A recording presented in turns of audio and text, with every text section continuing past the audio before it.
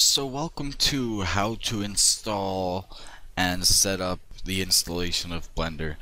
So usually I would have an intro that shows you an image of what we're going to be accomplishing at the end of today's lesson, but since this doesn't involve any actually modeling, it's not at the beginning as all my tutorials, guides, tips, how-tos, and requests will in the future. If you're viewing a modeling tutorial on YouTube or Vimeo and they don't show you a picture of the finished product of the video in the first 30 to 60 seconds, the video producer doesn't know how to make a high quality tutorial and I would move on. Otherwise, how do you know what it should look like at the end and what you're going to be producing? Blender is a 3D modeling program that is very powerful, has a lot of tools, it has a lot of scripts that can be edited by the community, and best of all, it's free. And you may say free, well, okay, usually free applications are either lacking in features or they're just plain crap. This isn't true with Blender. Blender is very, very powerful. The learning curve may be a little bit steeper than some 3D modeling applications, but it's very powerful. It is comparable to things like Maya, whereas Maya is in the hundreds of dollars range. Blender, again, free. So, if you don't have Blender yet and you're looking to get started, obviously we're in Google, we're going to type in Blender, we're going to go to the home page, blender.org. The latest version is 2.72a. I'm sure there's minor differences in it, but I'm going to download and install the latest version. I suggest you do the same even if you already have Blender, an older version. That way we are synchronized. You have the same version as me, I have the same version as you, and we're not trying to make fixes back and forth.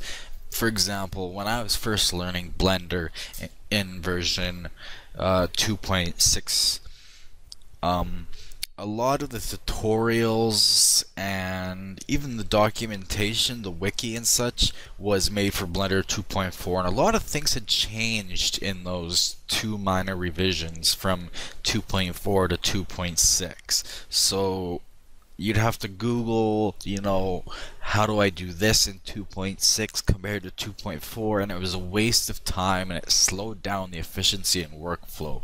Now, for just an indie developer, someone who's doing it as a hobby, has a lot of free time, that's not a big deal. But if you're doing this to have some sort of income stream, or time is very limited for you, you definitely want as fast as possible. So to download it, Blender's got a nice and easy web page. You just click this button right here. It automatically knows what OS you're running. It has a changelog that tells you what's new in the latest version and older versions, as well as right here it tells you more about what the latest version has. You can also download older versions if you want them to use old scripts or tools that aren't compatible with new versions, or if you just want to see what older versions look like. So we're going to download the newest version. Click the button. Like I said, it already figured out that I am on Windows. I'm on 64-bit, so I'm going to choose the installer.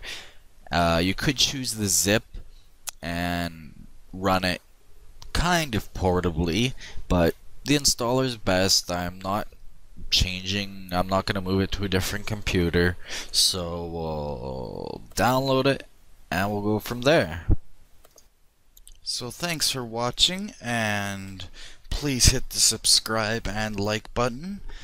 If you didn't like the video, please let me know in the comments. It is no advantage to anybody if you just hit the dislike button without telling us why. And if you tell me why, I can make improvements to the future videos, and they will just get better and better. Again, hit the subscribe button so that you see all the new videos in the future. And that's all for now. Thanks for watching.